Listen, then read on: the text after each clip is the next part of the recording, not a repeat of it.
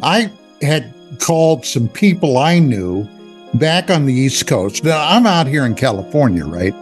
Back in New York, because I had heard some rumors through the grapevine about some very strange, unsettling things happening at the morgue. And incidentally, Long Island and the New York City morgue, I had called up some contacts I had there, and I asked about that. And then I was put on to an astounding figure of missing children. Now, this was all in connection with the overall mutilation question with humans.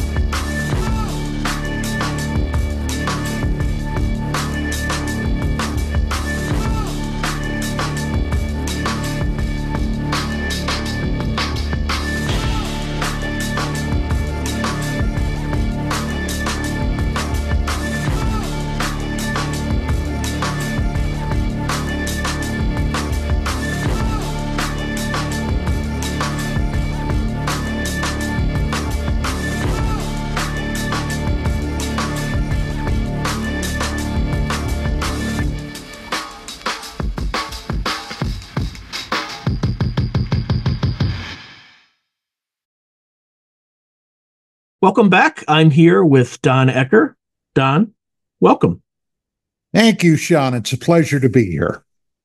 So you've been in this or covering this topic for an extremely long period of time in terms of running UFO magazine for over 2 decades.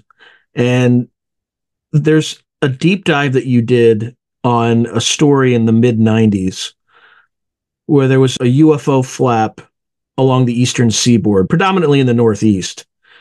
And this story kind of gets pretty intricate, involves Brookhaven National Laboratory, Long Island UFO encounters, a strange individual with the last name of Ford.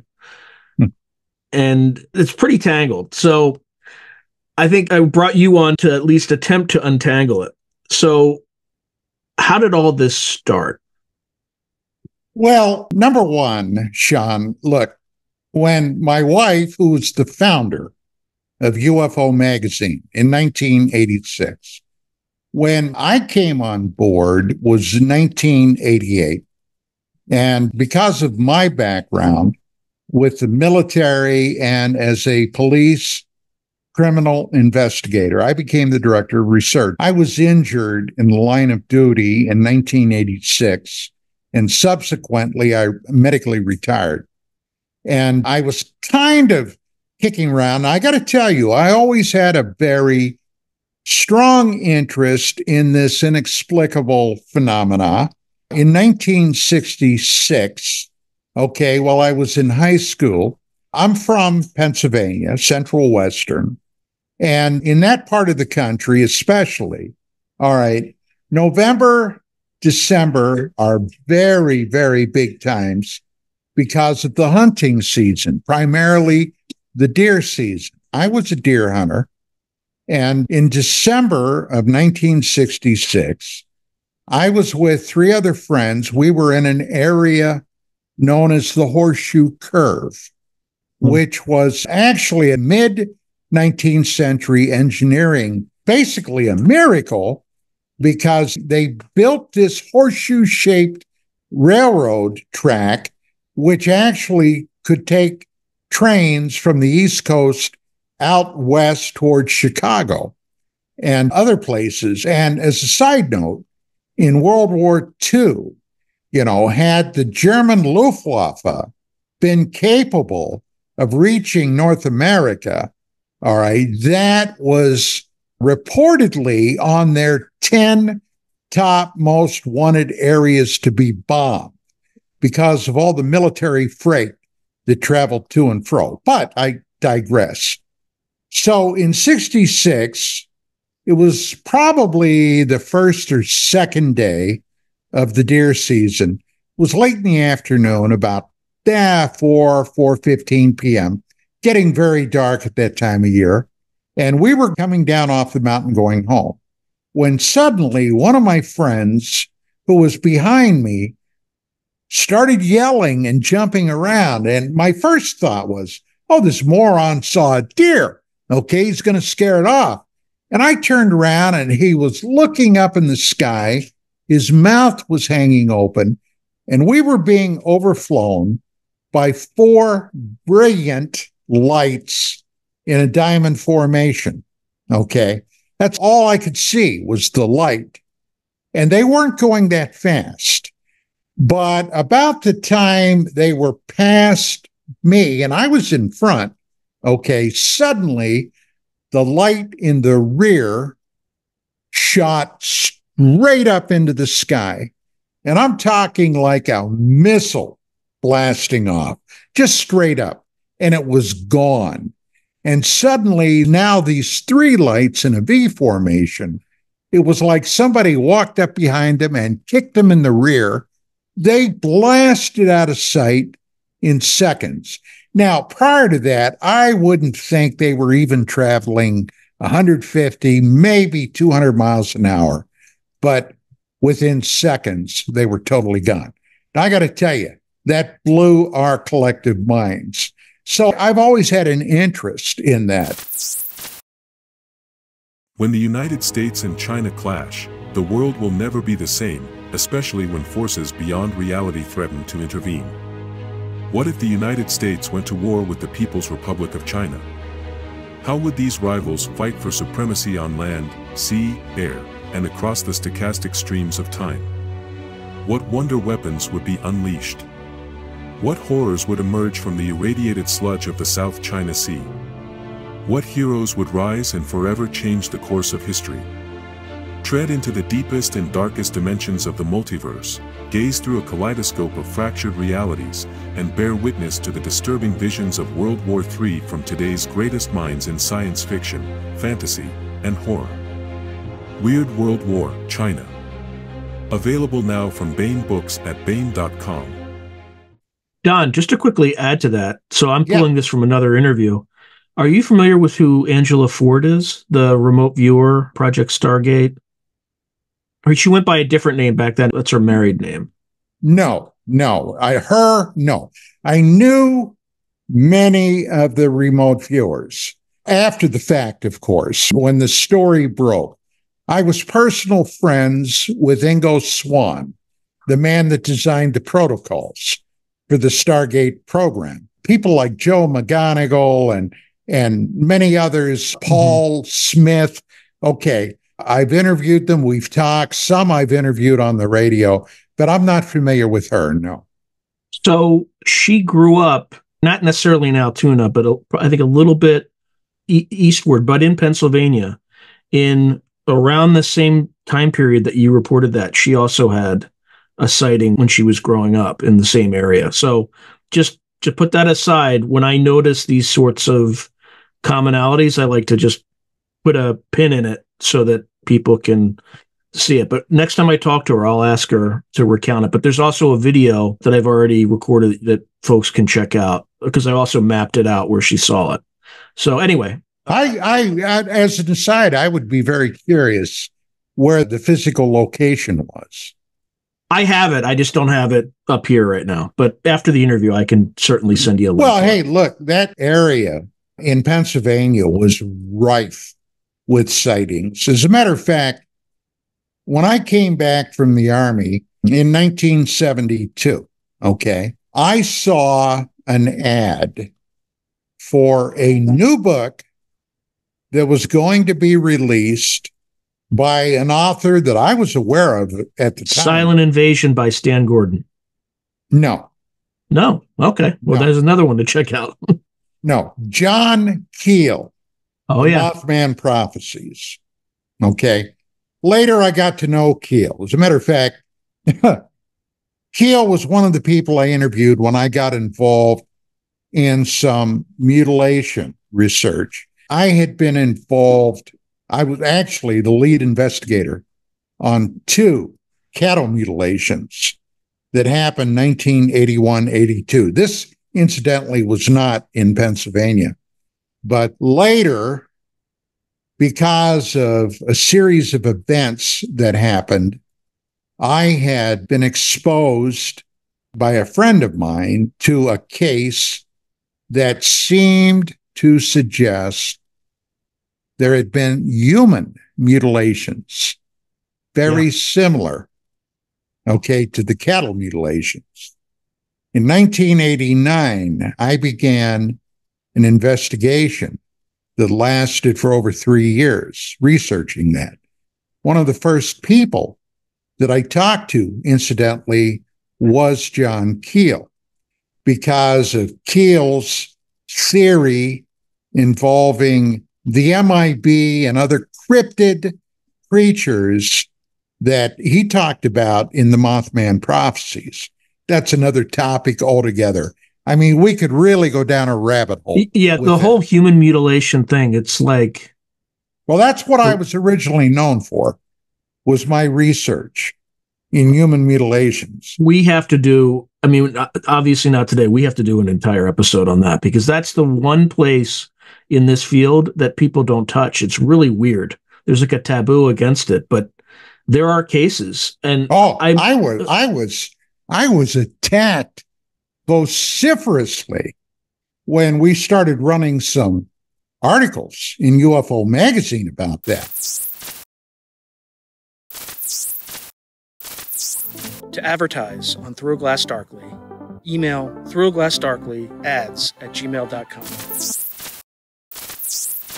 I had done some research. I had called some people I knew back on the East Coast. Now, I'm out here in California, right? Mm-hmm. Back in New York, because I had heard some rumors through the grapevine about some very strange, unsettling things happening at the morgue. And incidentally, Long Island and the New York City morgue, I had called up some contacts I had there, and I asked about that. And then I was put on to an astounding figure of missing children. Now, this was all in connection with the overall mutilation question with humans. So my wife and I were at this UFO conference right after that magazine came out. And if I recall, it was July of 93. And we're walking down the hall outside of some of these conference rooms where they had speakers. And suddenly, and the reason I mention this is because I saw this guy had been one of your guests. Whitley Strieber came blowing out of that room, saw my wife and I, and his now deceased, but at the time, his former wife, who later unfortunately passed on. But they saw my wife and I, and they jumped in front of us screaming like mad people, because at that time, Strieber was still on the friendly ET, they're here for our benefit business. Okay. He's starting to slowly turn. He's kind of unsure right now. Uh-huh.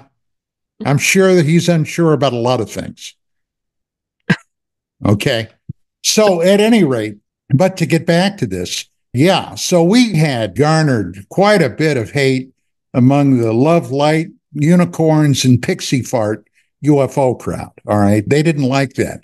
But just like a cop, okay, which I was, you got to tell it as you find it. You lay it out. Yeah, and you can't ignore the data. You may not like it. Okay. Right. You may not like it, but this is what I discovered. And there we go. All right. Well, since we're talking about Long Island and the Eastern Seaboard, I'm happy to take the macabre out. Let's start with the human mutilations in Long Island and then kind of weave it from there if that works. Well, one of the cases that I came up with, okay, through my contacts. Now, I was told, I better not mention his name.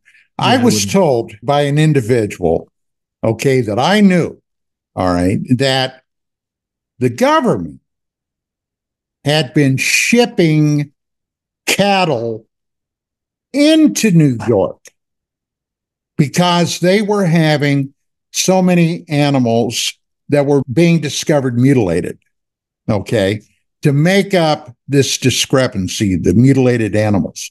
Now, look, I was not there. I did not witness this, but I was assured this was the truth. So in terms of your contacts, without saying a name, like what kind of contacts were they? Were they police, law enforcement, military intelligence? Yes, yes. All of the above. All of the above. Now, this became a little more problematic. You mentioned a guy there by the name of Ford. His name was John Ford. Okay. John Ford at the time was a law court, okay, legal court, an officer of the court. Now, I never met him, but I had numerous telephone conversations with John Ford.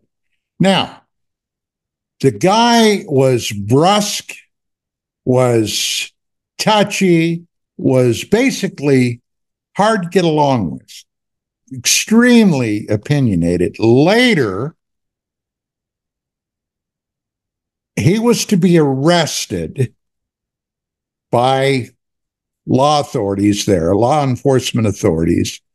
He was accused of putting radioactive material in a tube of toothpaste that he had one of his, shall we say, people he didn't get along with.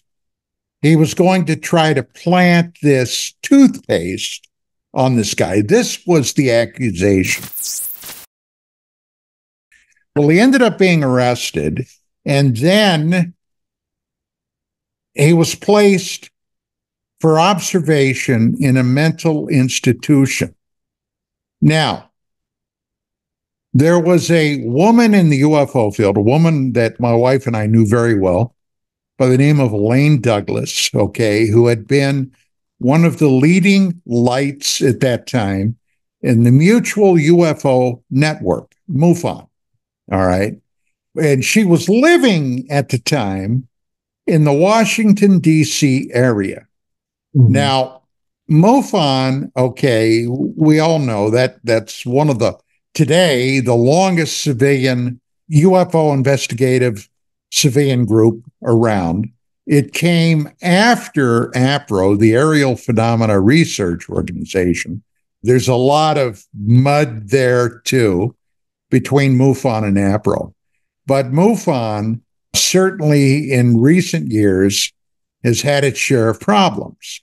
But Elaine became convinced that Ford was set up, okay, wrongly convicted, wrongly placed in a mental institution, because of what he was trying to expose that happened at the national labs there, which involved, by the way, UFOs, UFO overflights, purportedly either a crash or a shoot down of a UFO.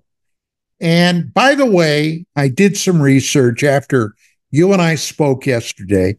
You were correct. It was Flight 800. Okay. The aircraft that got knocked down. Flight 800. I was wrong. I thought it was 400. We'll split the difference, Sean. Okay? Nobody even needs to know this, Don. This is all private conversation. You were right all along. You said 800. I said 400.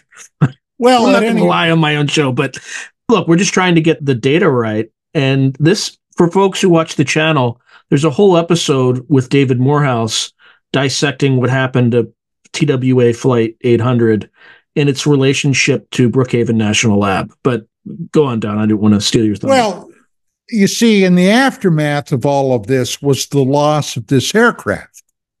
Now, there was a tremendous controversy at the time that this aircraft had mistakenly or inadvertently been shot down by a missile, okay, launched, according to who you listen to, because, like I said, there were a lot of chefs in that kitchen, okay, whether it was because, as some told me, well, they saw something, they had to get rid of that airplane.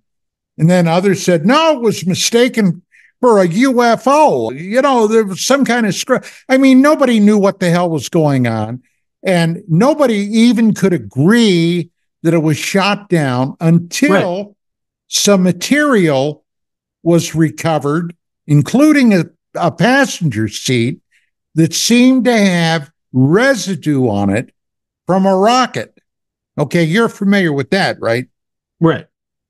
So this was a crazy thing. But Ford had been initially in the middle of all of this. Now, he called me up numerous times, originally to try to convince me, okay, to get UFO Magazine convinced that there had been either a crash or a shoot down of an unidentified flying object there at the National Labs.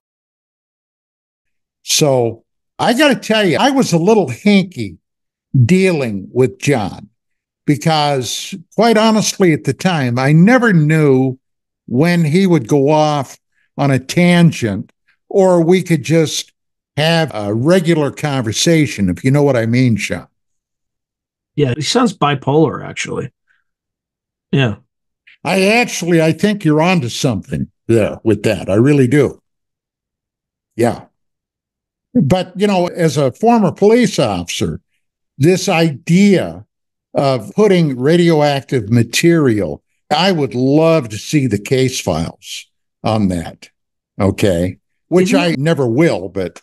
Isn't that what they accused Phil Schneider of doing as well? Giving people radioactive rocks at conferences and stuff. You know, Phil Schneider at Dulce. Yeah. Okay, that's interesting. Anyway, I don't want to go down that line, but it seems like it might be a technique. It's possible. Hey, look, when I originally started at UFO Magazine, and, you know, I got to tell you, I had never really thought about it, but my wife told me at the get-go, I believe that the UFO research field has always been a training ground and a playground for people with military intelligence. And I think she's absolutely right. The amount of disinformation, misinformation, cases like the Paul Benowitz case. Yep. Okay. Yep. Now, I knew Paul Benowitz, not well, but I knew him.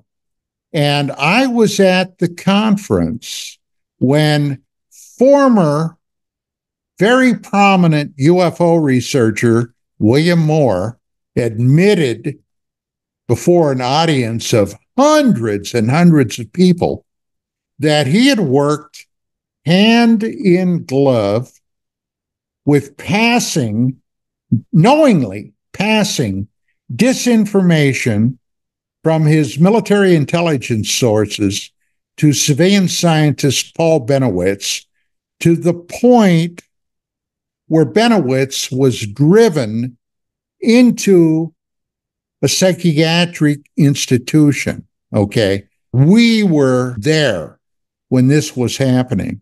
And I've often wondered, with things recently, like the UFO UAP hearings from last July, why things like this were never discussed or even brought up.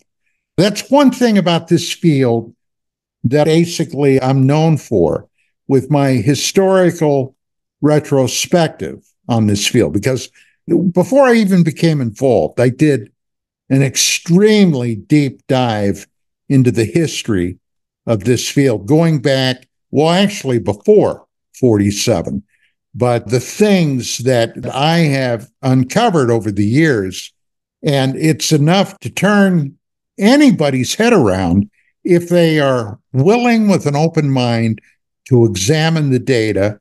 And once you do, you know, there's no doubt whatsoever that this phenomena is real. It's been with us an exceedingly long time.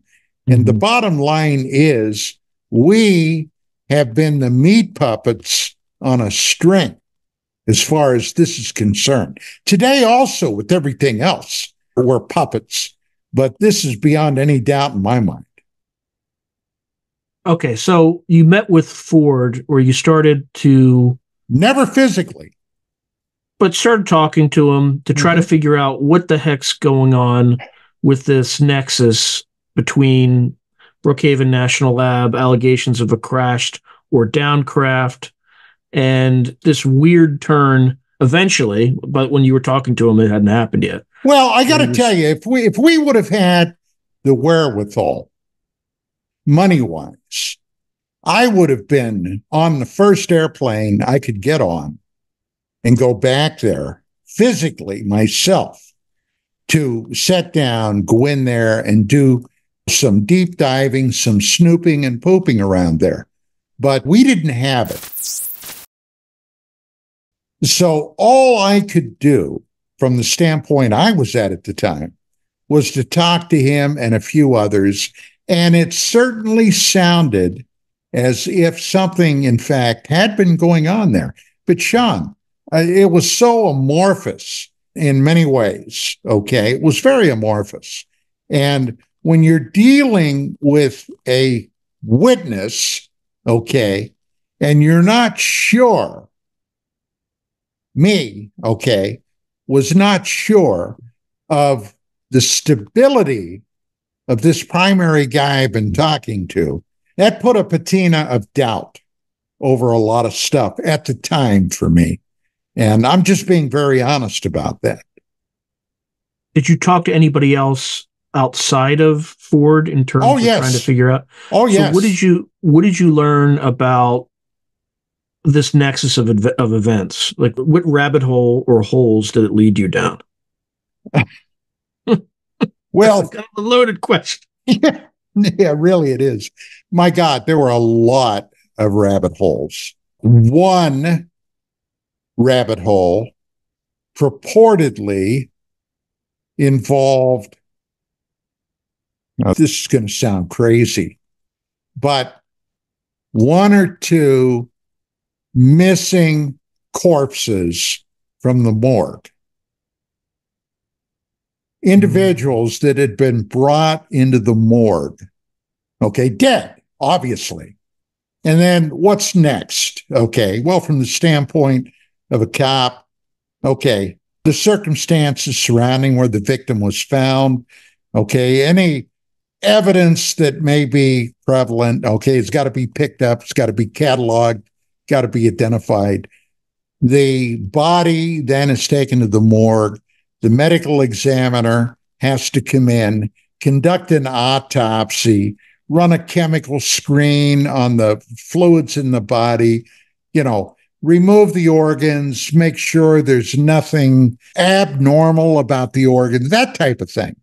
And the bodies went missing. Now, it sounds like the bad opening scene How often does of that a happen? vampire movie, you know? Yeah, you're a detective. How often does that happen?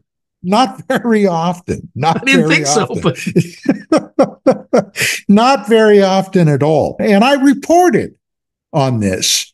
Now, when I reported on this also was involved with missing children.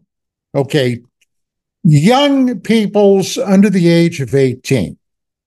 All right, for the most part. Now, every year, okay, if you check the FBI database, you check local law enforcement, agencies, missing children, kids go missing for any number of reasons, and often, many of them will turn back up. Kids that are running away from a bad home environment, a bad home situation. Kids that get tangled up with drugs, narcotics. Kids that, for whatever reason, leave home, run away from home, get tied up in the sexual industry, the sex industry. Boys, girls, doesn't matter. And many of these people ultimately will come to the notice of law enforcement. And unfortunately, because of circumstances, a lot of those kids may end up dead. But most of them, we know what happened to them. Well, let me tell you what, there are thousands and thousands that we have no clue what happened to them. Now, you can make of that what you will. Are there serial murderers out there? You better believe it, okay? At any one time, the FBI has theorized, and I forget now the exact figure, of suspected serial killers that may be roaming the nation, okay?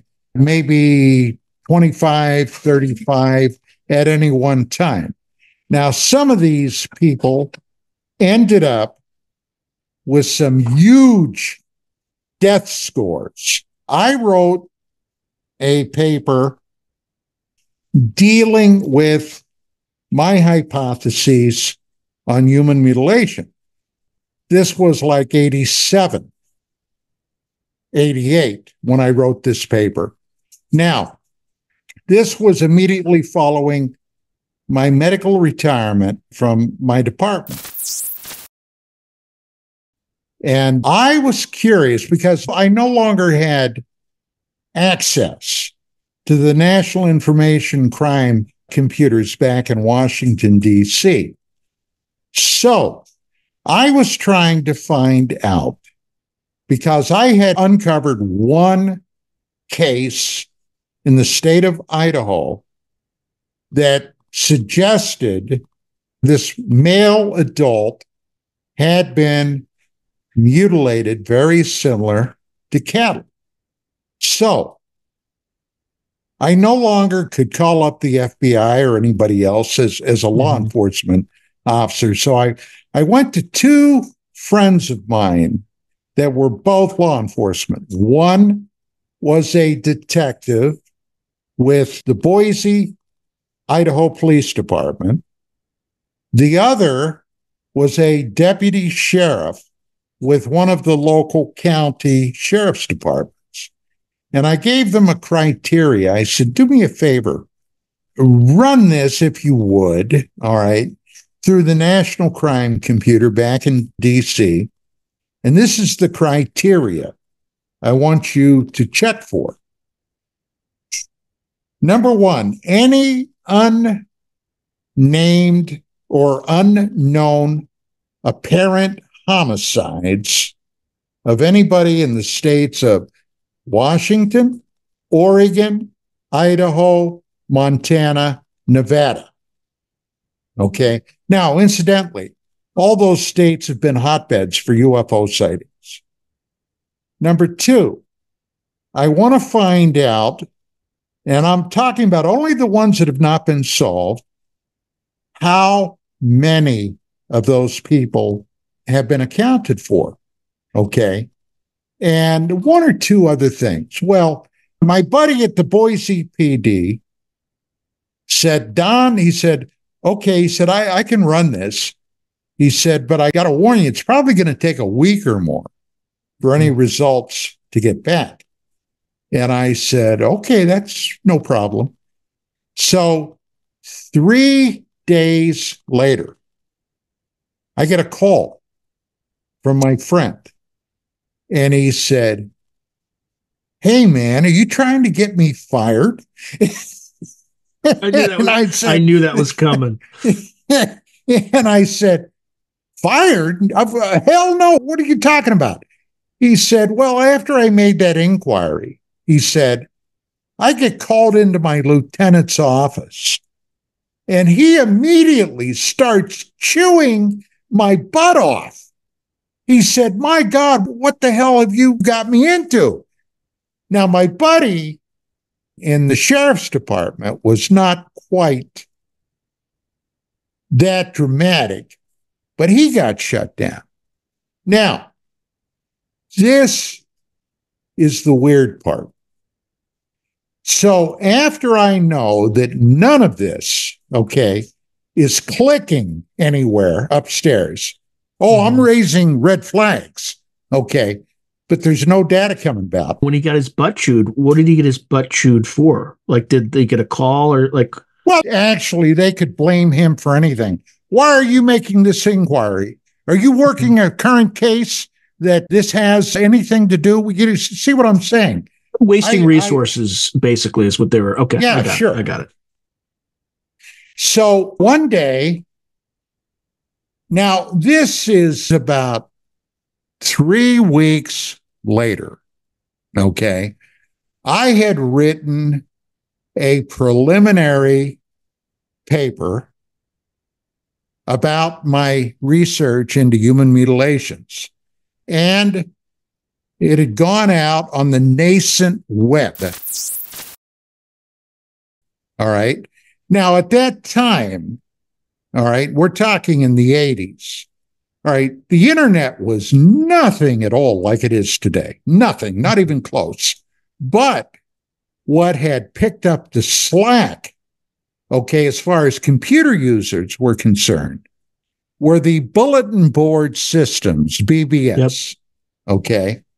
Now, I was a part of something called the Paranet bulletin board system. Now, this was the nascent petri dish, literally, the petri dish where all the UFO and other paranormal topics first emanated from as far as computers were concerned. Now, up to that point, all right, most computer BBSs and things like that were concerned with things like writing code, architecture of computers, or anything to do with computers. Well, there was a guy by the name of Jim Spicer, down in Fountain Hills, Arizona, who had a different idea. He had gotten into the computer thing and created this BBS system, Paranet, all right? This is in 86. And he thought, well, you know, there are a lot of cases now coming forward talking about UFO situations. The Bentwaters case, the Japan airliner that encountered a stupendously huge UFO. The Gulf Breeze UFO situation was starting to percolate. Bud Hopkins was doing his abduction research then. So Spicer geared Paranet toward that. Now, how I met him was after I bought my first private computer system, and I had a modem. We were still groping in the dark. I discovered CompuServe. Now, CompuServe was a pay service, all right? And there was a forum in there called the Issues Forum. And in 1981-82, I had been, as I mentioned, lead investigator on 2 cattle mutilations. And I came across some articles on cattle mutes, which intrigued me to no end. So I became kind of an active participant, and I met Jim, all right? So I kind of got a heads up on what was happening out there. So I had written this preliminary report. One of the places I put it was on Spizer's Paranet Alpha, okay? By this time, Paranet had spread out around the country and into Europe. There were Paranet nodes, literally. So we actually were going around the globe. They had Paranet nodes in Australia, in Japan, in Germany, France, Great Britain, etc. So one afternoon, I'm at home. By the way, I was taking some computer course work at the Boise State University, and my phone rang. And I answered it. I wasn't expecting anybody. And this guy started talking to me, identified himself. He said, my name is this. He said, by the way, he said, Don, he said, I work for the DEA, Drug Enforcement Agency. And I said, oh, okay, well, what can I do for you?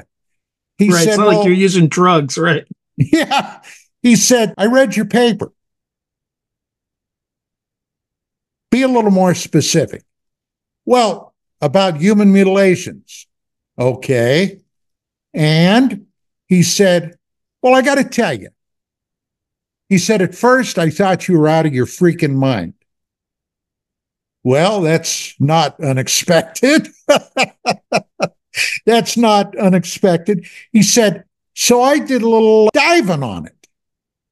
And he said, the reason I'm calling you is to tell you, he said, I'd watch my 6. And I said, oh, really?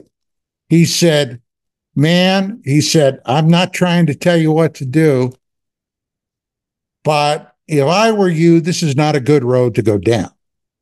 Oh, okay. Well, that didn't stop me. Okay. Yeah. Well, did you ask him why? Like, why? Well, of course. He said, there are people that don't want this out. Which people? Well, I mean, that's about as crystal clear as it got. Okay. I didn't know this guy. Hey, Sean, this guy could have been my mother's great uncle. Okay. I wouldn't have known the difference. He said he was DEA. Maybe he was. Maybe he was a provocateur. Who knows? Okay. Could have been anybody. So I said, okay, well, I got my little friend here. So yeah, I'm doing all right. So there you go. But I said it was weird. And it was weird. Okay. So you're digging for some of these reports, trying to find information on human mutilations. There's a case in Long Island where there are 2 bodies that just went missing. When you were digging at that thread, did that take you anywhere? Ultimately, no. Now, I did say earlier that John Keel, you know who Keel was, of course. Okay. Yeah, I got Operation Trojan Horse right in front of me. Yeah, among other things. Okay, the Mothman prophecies. Okay, probably is most famous. But I called John up. And this is in the initial stages of my investigation. And I told him what apparently I and another guy had located that had happened in the state of Idaho. And I said, John, is this new to you? Are you familiar with this? He said, oh, yeah. He said, sure.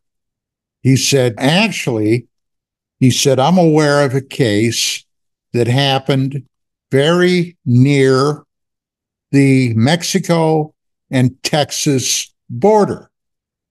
And I said, oh, really? Well, what was that about? He said, a guy and his wife had driven down into Mexico. They were on vacation. Now, this is probably over 50 years ago, Sean, okay?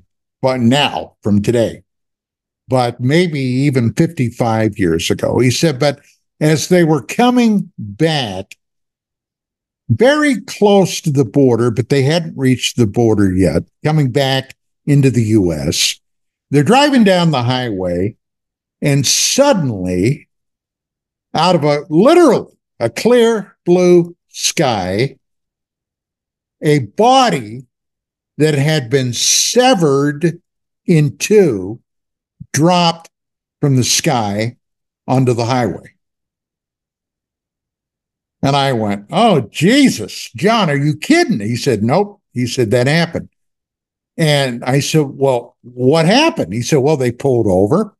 Of course, I forget how they got in touch with the local authorities, but they did. And they looked up, they didn't see anything in the sky. They didn't see an aircraft or anything else. This thing just dropped literally out of the blue. Now, I got to tell you, I never quite knew what to make of that. All right. Did I think that Keel was working from his best knowledge base about this? He seemed positive that the case was real.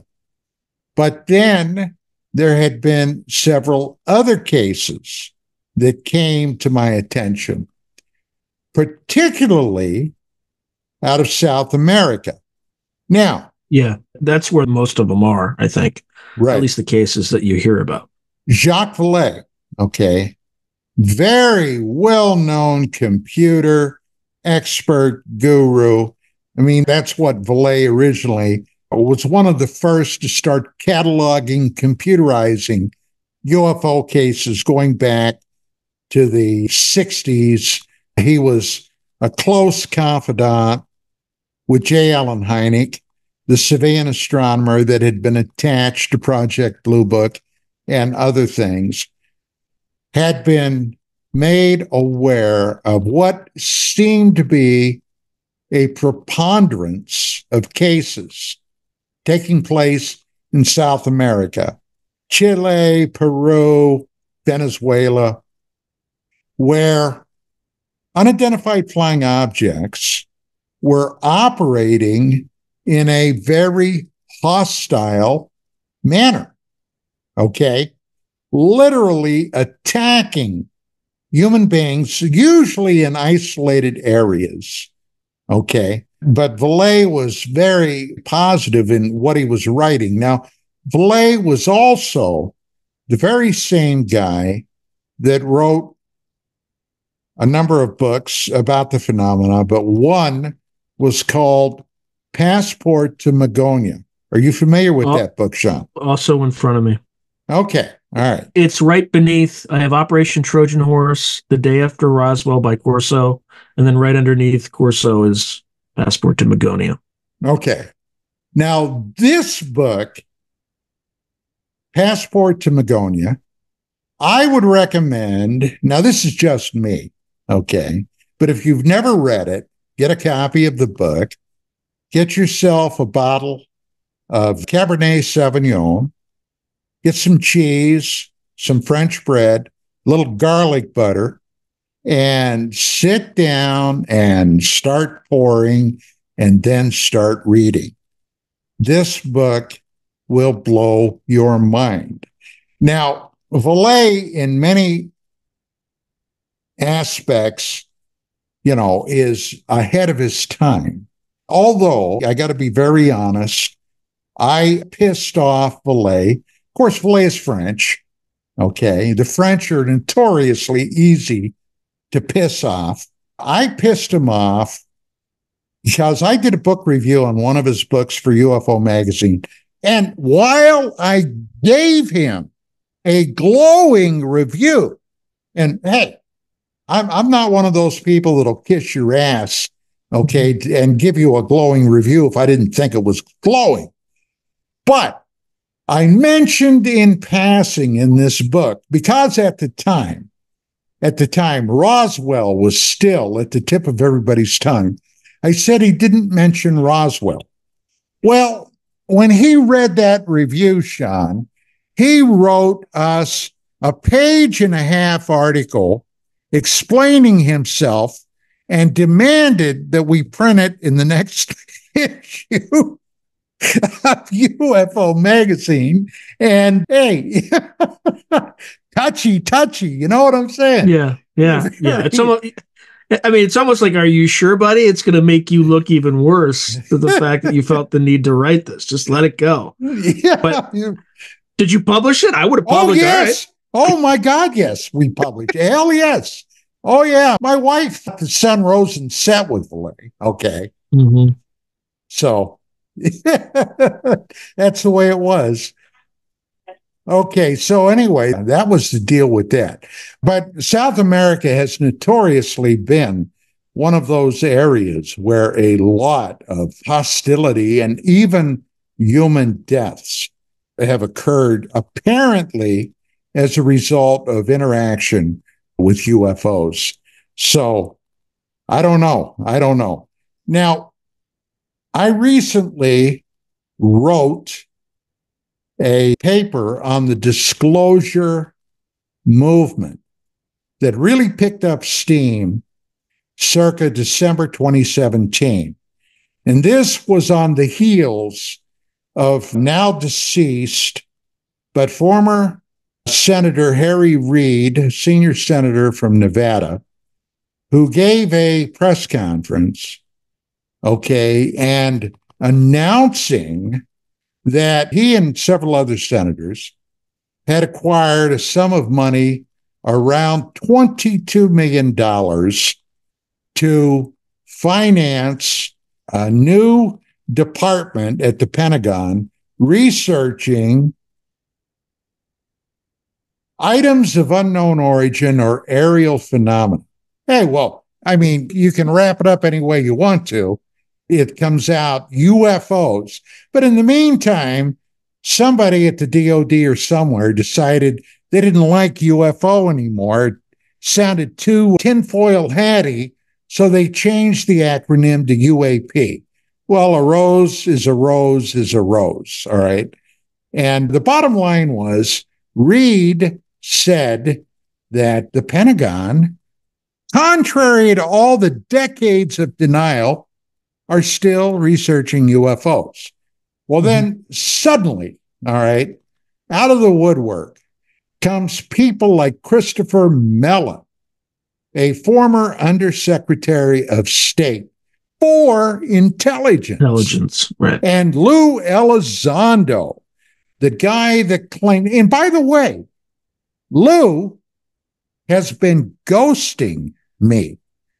I have tried on 3 or 4 occasions to get him to come on my radio program. And in 1992, I embarrassed the Pentagon very, very badly, okay? It was as a result of a shuttle mission, STS-48, all right? And its apparent encounter with a bogey, okay, above Australia and New Zealand, and what appeared to be a weapons shooting at this bogey. I did it on CNN while I was debating Jim Oberg from NASA, a NASA contract scientist. Now, Oberg, see, a lot of people didn't know that Oberg had been a nuclear officer in the Air Force. All right. I did my homework. Yeah, so he knows they're real. It probably appeared when he was working at a missile silo, right? Well, he accused me of coming on Larry King Live to sell magazines. He said, well, hell yes, I'm here to sell magazines. Can I do both? Can I do both?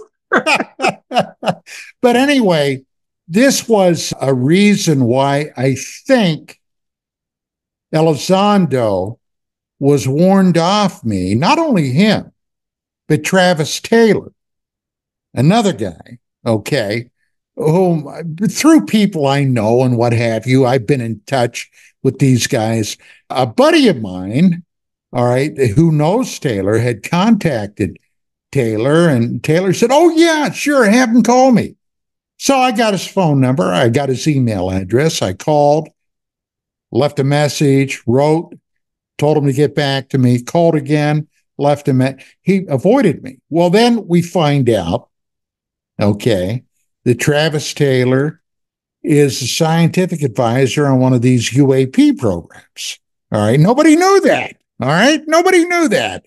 The people at Skinwalker Ranch, where he's out there prostituting himself once a week. Okay. Nobody knew that there. Well, you can tell because they keep doing episodes about this 1.6 gigahertz signal. Like, what could it possibly be? Who knows what it is? And it's just like, Delta like the Delta operatives use Iridium cell phones. And the frequency, it's like there's two bands. It's 1.61 something gigahertz and then 1.61 something else gigahertz. Right. So it's a military communications channel. Right. So he knew damn well what 1.6 gigahertz was. Anyway, that's an entirely different tangent. You see how this works. Yeah. Okay. You see how this works. Look, you and I both, although different times, we've been down that road. Okay. I was down that road in Southeast Asia. I was down that road as a criminal investigator. I worked 2 years undercover on narcotics. Okay. By the way, I went in as a biker. You should have seen me in my outfit. Oh my God, I was scary. I scared myself. So, no, really. So this is back in the early 80s. So anyway, I know how this stuff works. Most people, okay, unfortunately, are apt to believe what they first hear. Now, the Pentagon just put out the Arrow report, okay, just not very long ago, stating that, hey, you can just move along. There's nothing to see here. Nothing to see here. Move along. These are not the droids you're looking for. Yeah. Forget all those people that went to Congress, these so-called whistleblowers. Hey, they're hoaxing or lying. Well, did you see there were aspects of obvious internal sabotage in that thing, right? Like they got Senator Reid's date wrong. They got a date wrong on the guy who coined the name Flying Saucer. That whole account, they got the day wrong, just off by 1 day. And there's a few other things that I think they got wrong, but they were very subtle yet obvious mistakes. So my read on that is there's somebody on that Arrow team who wanted to discredit the report. Sean Patrick, maybe. Oh my God. Could it be him? Do you think? No. I doubt it, but it's possible, right? Yeah. Hey, look, I do a show on Thursday evenings on KGRA DB with 3 other co-hosts. It's called UAP Crossfire.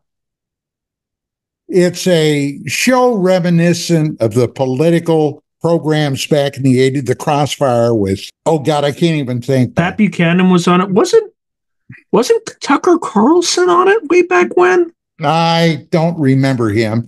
Buchanan, actually, the first Larry King show I ever did was in October of 89.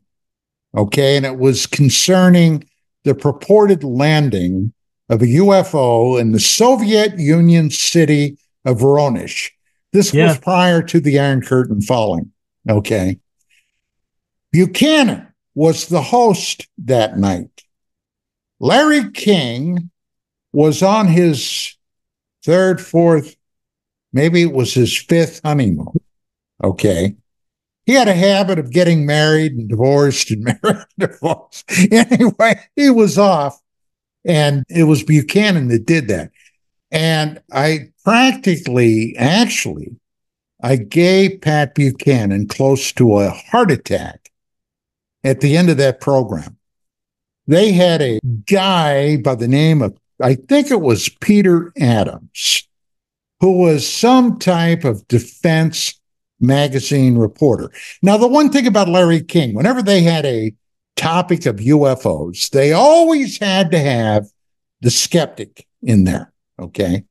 Mm-hmm. You would have the pro-UFO guy and the skeptic. Now, the thing that made me a little different than most pro-UFO people who will go in there, I wasn't afraid to tangle, okay?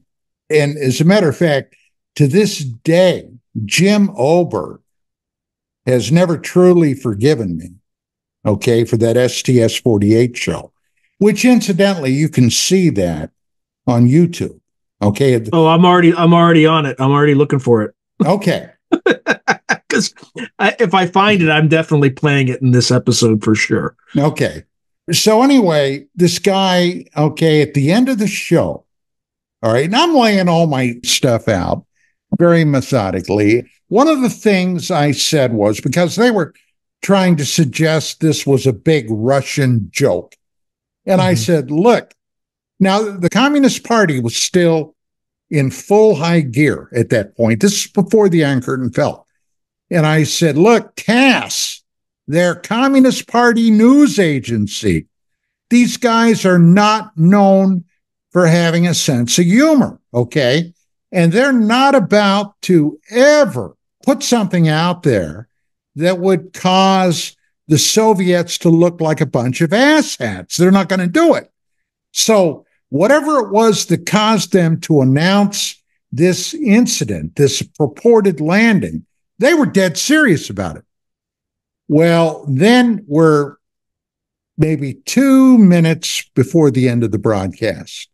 And I said, well, Pat, look, in his last public appearance at West Point, General of the Army's Douglas MacArthur addressed the 1962 class of graduating cadets who are now going into the active duty Army. And in that speech, he advised them that at some point, and I'm paraphrasing, but you may be confronted with the evil forces from another solar system. And Buchanan went apoplectic. He said, Where did you see that? I've got his speech on my wall at home. Well, I had brought it with me, okay? I had a copy from West Point, all right? We had requested the speech, and I had a copy of it. And I said, well, Pat, I've got it right here. Oh, well, we're out of time. Well, the show ended. He said, we'll have to do this again. Of course, they always say that. They never mean it, but they say it. So the very next issue of the MUFON Journal, the editor, a guy by the name of Dennis Stacy, castigated me for making that announcement about MacArthur. He said, I could see UFO research going down the drain. And then Stacy got snowed under by all the people out there in the MUFON field that knew exactly what it was I was talking about and started sending him MacArthur's speech. Did I ever get a mea culpa or a sorry about that? Never. Nope. But that's the UFO field, okay? That's the UFO field. Okay. Back to Long Island. You're investigating these bodies. What's the confluence that you noticed between these mutilations, cattle mutilations, shipping cattle into the state, and these allegations between Brookhaven National Lab and potentially shooting something down? Well, I got to tell you, it's all theoretical. It's all speculation on my part. Now, I can sit here and I can speculate all day long, all right?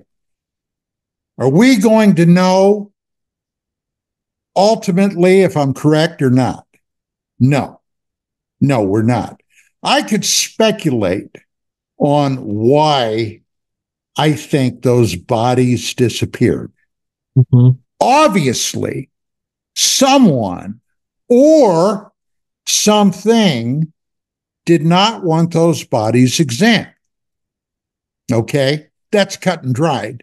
Just like with the overall human mutilation thing. Look, Sean, if that became public knowledge, and thankfully, this does seem to be a rare event, not an event that happens all the time, but nevertheless, it in fact does happen occasionally. People would freak out if they saw that news and they believed it. Mm-hmm.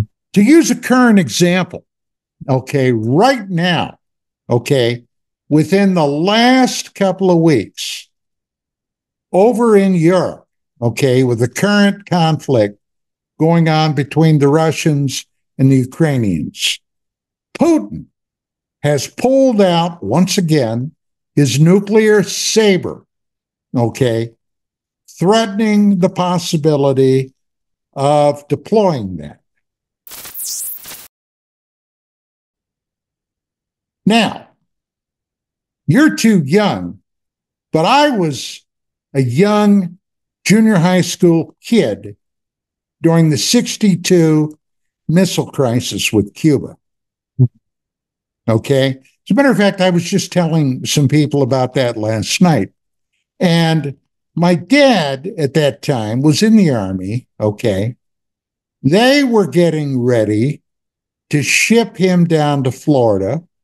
Guess why? Because at that Cuba. time, exactly. Right. All right. Now, thank God that got settled without very much bloodshed. There was some bloodshed. Okay. A lot of people forget that. The Cubans or the Russians, one of them, basically shot down a U-2 over Cuba. Were you aware of that? No. Yes, they shot one down. The pilot died. All right. The pilot was killed. So it wasn't completely bloodless, but that was nothing if something would have happened. Well, the same thing today. All right. There is a lot of blood happening over there, but if someone were to go the route of nuclear weapons, this would spiral out of control so quickly. It would be amazing if we even saw it happen. Okay. It could be that bad so fast. So yeah, it's a dicey thing. But my point was, how many people have you heard on the media or anywhere else discussing this? One would think this would merit some news coverage, wouldn't you? Yes. 100%. Have you heard any? No. No, you haven't. Only if things are going well. The only reason things aren't going well is you don't hear anything. Yes. You can tell a hell of a lot by what you can't tell, what you don't see. Yes. And that's true in practically every aspect of our life today. So in terms of Brookhaven National Lab and these kind of downed UFOs, how's it tied to Ford? Like, what's your take on Ford? What was his role in the whole thing? You suggested, and after you said it sounds like he might have been bipolar, I thought about that, and actually years ago, when this was actually ongoing at the time, I had somebody else mention, I just remembered that not long ago, that he may have been bipolar. I got to tell you, because I couldn't go back there, I couldn't interface with this guy directly, and there were other people at the time I talked to, all right, about various aspects of this. The purported cattle being brought in, the missing children, because there were a lot of missing kids purportedly out of there, the missing bodies, the purported downing of one of these craft. When was this purported down? Did they narrow it down to a specific year, or was it just sometime in the 90s? Until you mentioned it to me yesterday, it had been, I got to tell you, pal, it's been decades, all right, since I even thought about this. But for some reason, maybe 93, somewhere in there, maybe 93, 92, about that time period. I may be off by a year. No, that tracks with the firsthand witness who I interviewed last week on the Transmedium episode. Okay. Where his experience was around kind of 92-ish, where there's a craft that just was hovering stationary over his home. But he lived in Long Island. I can't remember if it was Long Island or if it was in one of the New York's boroughs. Right. But it was the same time period. And he knew somebody who worked at the lab who told him about these rumors. And again, rumors, let's call them what they were, that either a craft crashed or they were downed. And I think his experience was there were craft that came in several days later or the day after, sometime around the same time period, that were running grid patterns, i.e. it's a kind of like a search and rescue sort of aspect or feel to it. So, yeah, and again, and there's something weird about the downing of TWA Flight 800. Morehouse reported that they were working on some sort of high-powered microwave weapon. It seems like there's 4 narratives now, right? The first narrative is the plane caught on fire, they had issues and then crashed. Then there was the Tomahawk cruise missile thesis, that this thing was taken down by a Tomahawk cruise missile. Then there was Morehouse's investigation, which was, yes, there was a Tomahawk cruise missile in the sky, but they were working on this high-powered microwave to test the rad-hardened missile to see how it reacted, which is why there was a SEAL recovery team in the area to recover the Tomahawk cruise missile. Now there's a fourth narrative, which is maybe they weren't shooting at a Tomahawk cruise missile after all. Maybe they were shooting at something else, and maybe they were shooting at something else with both a high-powered microwave and a Tomahawk cruise missile. So anyway, these are all theories. Tomahawk missiles, when you're talking about missiles, are not fast. Right. Okay?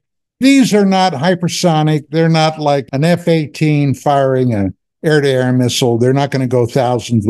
They may go, 500-600 miles an hour, something like that. If you're going to be shooting at something in the sky, I don't know about you, but it doesn't track with me that you would use a Tomahawk to try to knock something down. Right. You'd use Tomahawk for land-based targets. Right.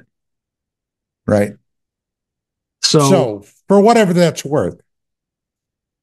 Yeah. So again, that would fit the rad-hardened thesis, right? You're just trying to test the radiation-hardened Tomahawk cruise missile.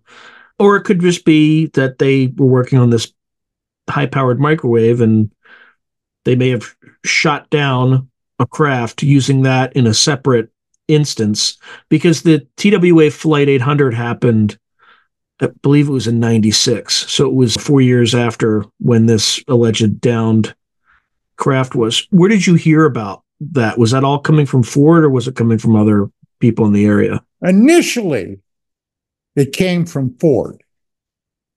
Initially. And he had sent me at UFO Magazine some 35 millimeter slides of basically debris. Okay. Look, I was never a photo interpreter. Okay. That was not part of my job ever. But I looked at him, and honestly, from this standpoint today, Sean, all I remember looking at was what appeared to be junk. Mm-hmm. Nothing that was identifiable as anything. Okay. Scraps and pieces of metal, that type of thing. Hell, you could have gone to an auto body workshop or a junkyard and taken photos like that. So to me, in the scheme of things, it meant nothing.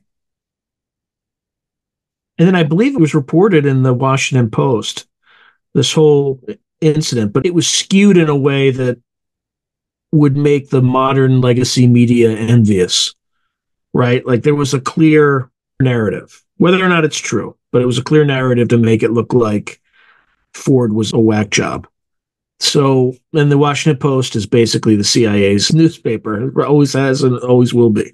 But do you think that's what happened, or is this not enough evidence? Definitely, I would not hazard a guess. Quite frankly, I just don't have enough data to support going either way. All right. I just don't have the data. And today, I got to tell you, the Don Ecker of today would have to see a hell of a lot more before I would go there than possibly even the Don Ecker of 1994 or 5. All right. I've become increasingly skeptical. Look, I've been looking at this field for a long time, and this field is nothing if not an ocean of chaos.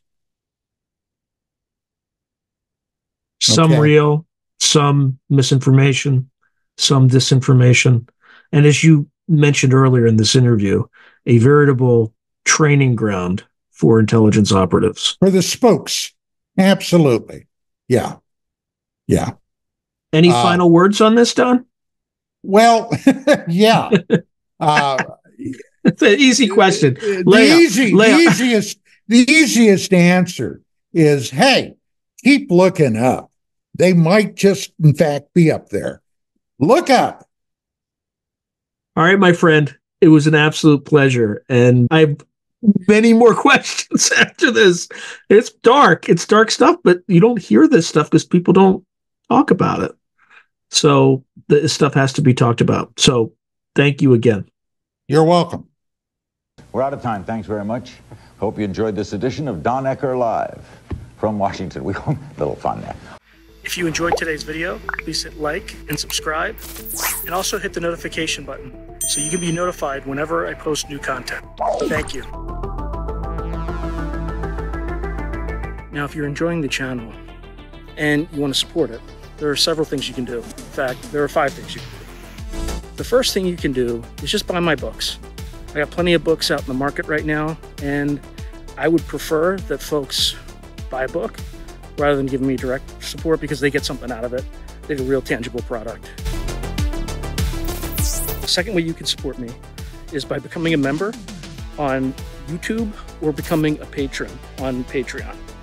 And just go to either site and it'll explain everything.